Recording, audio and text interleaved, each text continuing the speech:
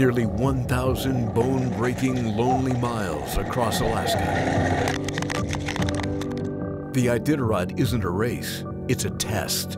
My dog team didn't want to go, and there was no way that I was going to make those dogs do that. How far are you willing to push yourself and your team? You know, I was having a hard time breathing. As I stood there, as dogs struggled in pain with broken limbs.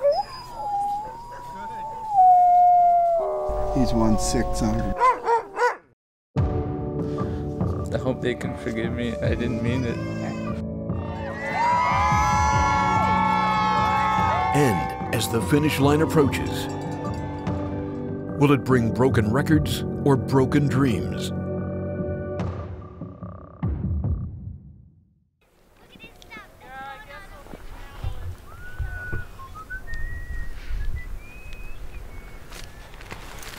This is the 2016 Iditarod.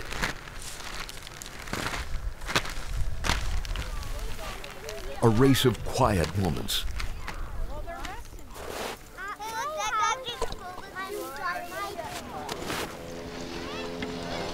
Let's go. Good job, guys.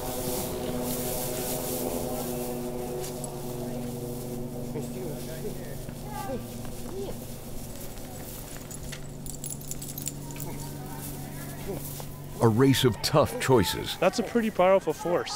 There was no way that I was going to make those dogs do that. You're a champion, buddy. And sometimes heartbreak. Momentarily, it crossed my mind to call for help by pushing my button, but I realized there was not going to be any help at all. On this trail, records fall. For others, the best-built plans come tumbling down. I don't know how I can possibly make it right for Jeff and Allie. I hope they can forgive me. I didn't mean it. And nothing is promised, not even snow. Iditarod 44. A year earlier, the Iditarod starting line was moved from Willow, 220 miles north, to Fairbanks, in search of snow-packed trail. In 2016, race officials feared it would happen again. Backup snow was hauled by train from Fairbanks to Alaska's largest city, where mushers could greet fans and size up the competition. This is where the story of the Iditarod 2016 race begins. The team that we've prepared this year is the best we've ever done.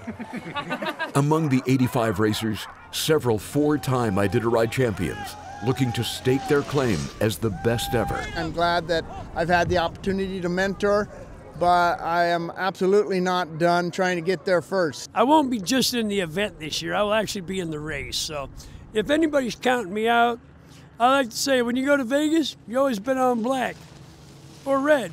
And long-time contenders hunting for a first win. I've got a lot of good dogs. I've got a little bit of talent, and the luck is debatable, up in the air until, the next 10 days. We'll see what happens. Dallas Seavey is Dallas Seavey, though, and he's obviously the man or the boy to beat. I mean, I'm twice his age almost. And for others, a search for something more. It's very healing for me to be out on the trail with my dogs. Jan Steves lost her son and then her home just months before the start of the race. It was the worst summer of my life. Just one sec. Days after Steve's 31-year-old son suffered a fatal heart attack, Short final for 07, landing Big Lake. she learned a wildfire was threatening her house in Willow and her 48 sled dogs. I was just screeching, thinking I've lost my son. Now I'm going to risk losing my dogs. The house was lost, but neighbors helped to save her team. She made it to the starting line, holding those memories close. I have God, my mother, and my son. A day later, 1, go! The race start is officially underway from Willow to Nome. And away goes Jan Steves and Iditarod 44. 964 miles to go. Next to 50. For Steves, the trouble begins right away.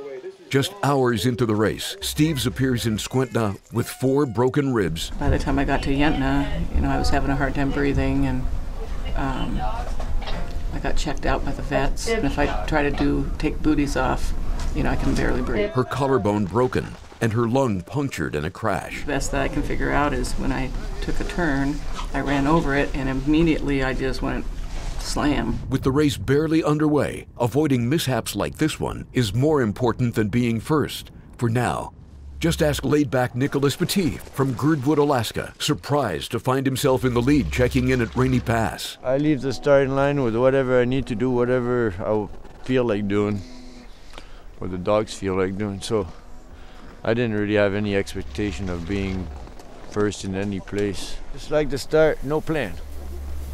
We don't do plans. We don't do schedules. We just run dogs. One musher who does have a plan? Last year's winner, three-time champion, reality TV star, and the youngest ever to win the Iditarod. Dallas Seavey. 16. Seavey arrived second, feeling sick, but happy with the trail. That trail is gonna get a lot worse as people go through it. It's good right now though. It might hold up for 10 or 20 teams, maybe more. While most mushers agree Seavey is the one to beat, he is about to be challenged by a familiar face, but an unproven Iditarod contender.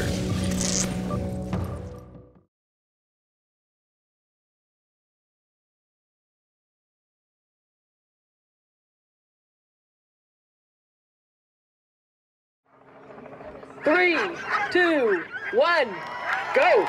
The 2016 Iditarod is underway. There goes Nicholas Petit on Iditarod 44. Preparation and determination are sometimes outmatched by a little bad luck. It broke right here, so then it's duct taped. Did lots of stuff out there. I hit John Baker's trailer too. Sorry.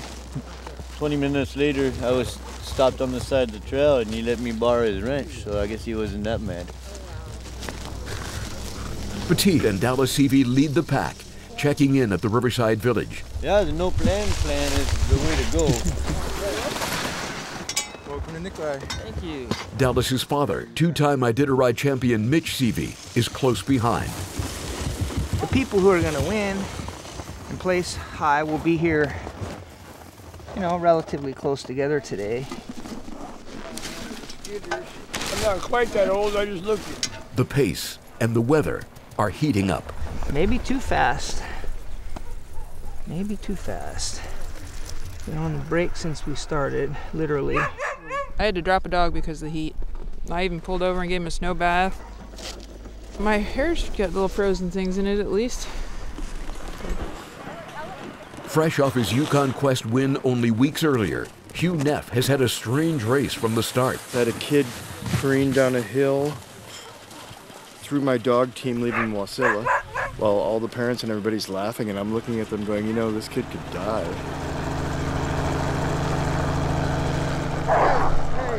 Hey, Lester. Lester. Is that going to be on the 6 o'clock news? Lester. Let's go ahead and switch these two. Things are going more smoothly for former Quest champ Brett Sass of Eureka. What else do you need? Book and booties. That book, the sign, and booties right here. You are good to go, my friend. Sass's fans begin to notice. The musher who lives and trains alone in the Alaska wilderness continues to pass through the crowded checkpoints, camping alone with his team along the trail. A trail that from here joins the frozen Kuskokwim River onto McGrath. First to town?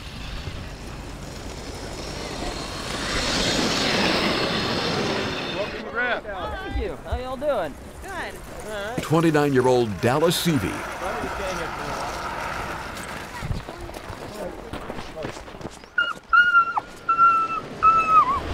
The elder Seavey is just 9 minutes behind, but he doesn't stop.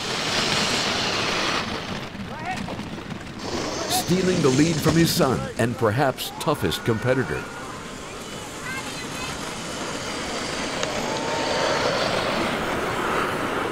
The Iditarod is shaping up as another Seavey duel to the finish line, but 2/3 of the race remain as mushers sprint to Takotna, a cozy hillside checkpoint. Known for homemade pies, many mushers will choose to spend a mandatory 24-hour rest here. A little quality time for a musher and her huskies. Karin Hendrickson is just happy to be on the trail after sitting out the previous year. She is still recovering from a broken back in 2014 when an SUV hit her team during a training run along the highway. I mostly just play with them and connect with them and probably take some naps with them and just, hang out with them. Because really, that's why we do this. We like dogs. A bond that is about to be tested as an unexpected danger awaits. Two of the teams in top contention will face the unimaginable, a fatal attack along the famed Iditarod Trail.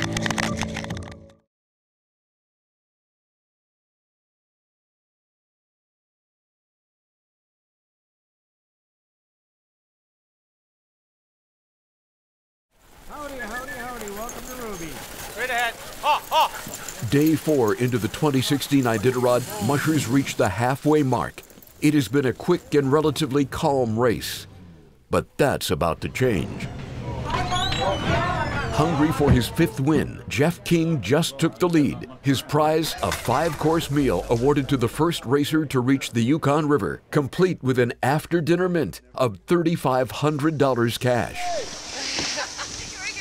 The 61-year-old champion is in a playful mood as Dallas Seavey, Brent Sass, Nicholas Petit, and Two Rivers musher Ali Zirkle round out the first 5 to reach the river. If I need to make up some time, I can do that. If I'm already in front or close enough, I can back off a little bit and build up a little more speed. Zirkle doesn't wait around. But so far so good for Zirkle. First to the Galena checkpoint in good spirits. Was I the only one in a blizzard this morning? And taking the trail's challenges in stride. It was entertaining. It was Alaska in a nutshell. There was a little bit of snow and wind. We were traveling on glare ice with a little bit of snow on top of it. But the very next morning, mushers and fans awake to learn 1 dog is dead, 2 more suffered injuries, and 2 of the race's popular mushers have come under attack. It was dark, but for the light of an oncoming snow machine, as Jeff King and Ali Zirkle approached Nulato. That's where the unthinkable happened. About 10 miles out of Nulato, a snow machine went by me at high speed. It was so incredibly close to my sled and my team that was well lit with lights and reflectors that it felt very intentional. Several of my dogs were struck. I was not.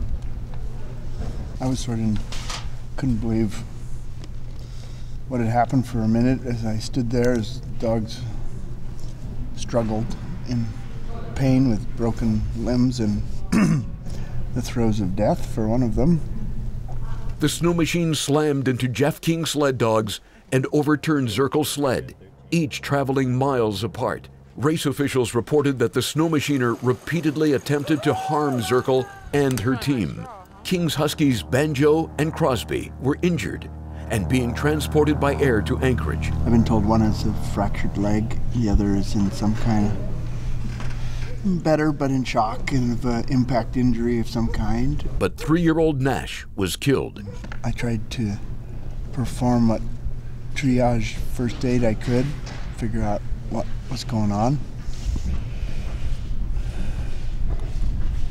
Momentarily it crossed my mind to call for help by pushing my button, but I realized that was not going to be any help at all. While King mourned the loss and searched for answers, a snow machiner was waking up in Nulato with a faint memory of the night before. A Channel 2 news crew found him at home. What happened in your own words? As soon as I woke up, I heard about it and I checked my snow go. And I called the VPO right off the bat and I told him it was me. I thought about running and hiding, but I'm not going to run from my problems anymore. I thought I'd just deal with it. Arnold Demoski said he had visited friends 16 miles away in Koyukuk, and he'd been drinking. It's been a really big problem in my life, and I hope I can overcome it some way. Ali basically said she was attacked by a snow machiner out on the river, and that he tried to run her down on at least 4 occasions. I don't know how I can possibly make it right for Jeff and Ali, but I hope they can forgive me. I didn't mean it. The news made headlines across the globe, shocking fans and fellow racers. Yeah, it's scary because dogs don't have a chance against machinery. And when somebody that's of an altered state gets machinery,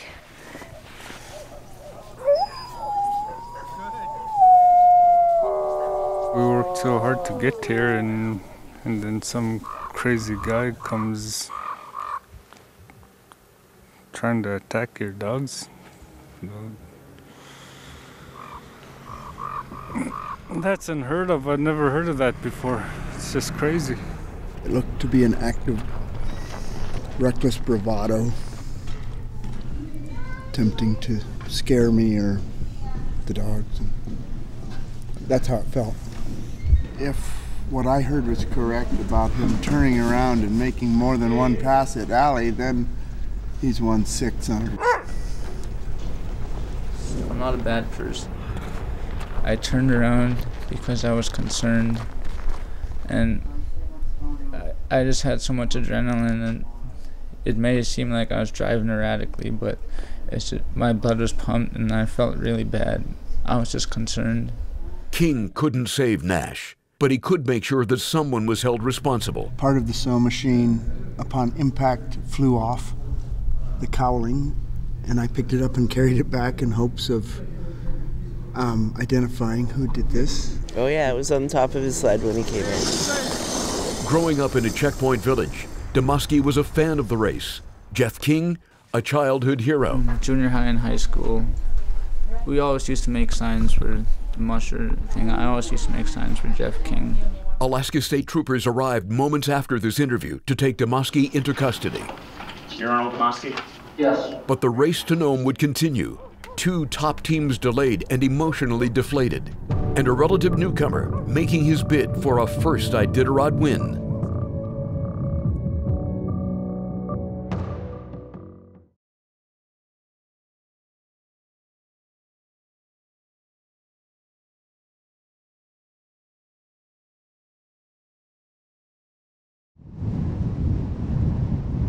Day 6. The Iditarod reaches the wind-blown Bering Sea coast, and memorials begin to appear. Meanwhile, Brent Sass, who raced ahead of the mayhem, is now in first place with Dallas Seavey on his heels. It was some of the best mushing I've ever had in my life the last 4 or 5 hours. For once, he'll rest in a checkpoint. I really want to get some information about the trail ahead and the coast. It's the biggest unfamiliar place for me on the trail, and that's the one thing you lack when you blow through all the checkpoints is you don't really get any information. He'll quickly learn rival Dallas Seavey is only 1 hour behind, and his team is looking good. Trying to get up the coast as fast as possible. In a lot of ways, this is kind of the fun part of the race. Jeff King arrives in Unalakleet in 14th place, with Nash's mother, Skeeter, leading the team. His goal is to stay focused. It's very nice to have sympathy and support for the accident that we had a couple days ago, but it doesn't come that easy to everyone, such as me, to keep talking about it. Allie Zirkle, normally talkative and full of cheer, can't yet bring herself to talk about the attack. Trying not to. I think I'll talk about that after the race because that was really bad, and I'm trying to get out of that negativity right now. Tragic for all involved. You know, everybody deals with things like this. Some people are angry, some people are hurt. It was a really big hit for the race. But the race will go on. Here, teams refuel and prepare for the final push to Nome, now 261 miles away. A notoriously punishing coastline lies ahead. It's been really hard and fast, the whole trail. It's a little breezy, huh? Every year we get to the coast, it feels like the race is really beginning. Already, there's talk of a broken record in the making. I am within minutes of where I am on a record run. Either they're going to dramatically break the record or there'll be some people who can't keep it up, one or the other. But that record, if it happens at all, won't fall easily. And the race leaders will switch places yet again. 2-time champ Mitch Seavey now in front. I only run dogs one way. I try not to grind them down too far. The younger Seavey arrives just 10 minutes behind, with Brent Sass falling to 3rd place. I need to get a little bit of water.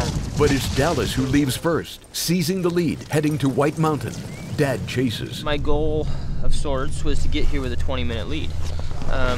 So I'm not saying that we've won the race, because we sure as heck haven't. Patience and a late race push have placed CV in position to win. 39 minutes now separate the two champions, each chasing a dream, not willing to give up without a fight. I'll give them nothing for free, including dogs or college education. Sass now trailing by almost 2 hours, seemingly losing ground, but gaining perspective. I've been doing it for 10 years and I learn something new every second. Here, racers must wait 8 hours before making the final sprint to Nome. Nothing is a given, but the outcome more predictable. Unless there's a big earthquake, one of us is going to win, it looks like, which would be great for me. Today there will be no earthquake, no shakeup. The weather is clear. And so is Dallas's path to victory. He reaches Front Street in Nome at 2:20 a.m. This is Reef's brother, littermate, and his name's Tide. And Tide finished with me last year and did a little bit of leading, and this year he really stepped up. You know, he's coming into his prime. Becoming a 4-time Iditarod champion, breaking his own record for fastest finish by almost 2 hours. Those are just numbers, man. We run dogs. And 45 minutes later, a family reunion under the famed Burled Arch. Good job, Mon. Allie Zirkle recovered to finish third. Her 5th straight finish in the top 5. Every checkpoint I went through, people were so supportive, and I couldn't just be with myself. It turned out I was with everyone. And as the CV family celebrates. Dallas is a believer. If it's out there to be achieved, he just thinks it's already his. Usually he turns out to be right. Brent Sass has left White Mountain, only to return. His dogs refuse to run. Hour after hour ticks by. The big huskies sleep and Sass stays put. When he finally arrives, he's dropped from 3rd to 20th. A difference of $44,000 in prize money. That was the most embarrassing moment of my life, sitting out there in that checkpoint. My dog team didn't want to go. For Sass, the race and his dreams of a first-place finish in Mushing's most celebrated race were over, at least for this year. A hard lesson, but one that helps him prepare for the next one. As soon as I turned around after we went, 30 yards, and I looked back at 10 of my best friends, and they're all just saying, I don't think we want to go anywhere, Dad. I think we just want to hang out here. That's a pretty powerful force. And there was no way that I was going to make those dogs do that. For about a week each year, you get to spotlight your team. You're a champion, buddy. You get to highlight them, you get to show them off to the world, and there's this great event. And then starting here in another week, we'll be back mushing dogs again and doing that until next year's Iditarod. Looking ahead to another collection of quiet moments and tough choices, the Iditarod is first and foremost a test of endurance, whether it ends in broken bones, broken dreams, or a broken record.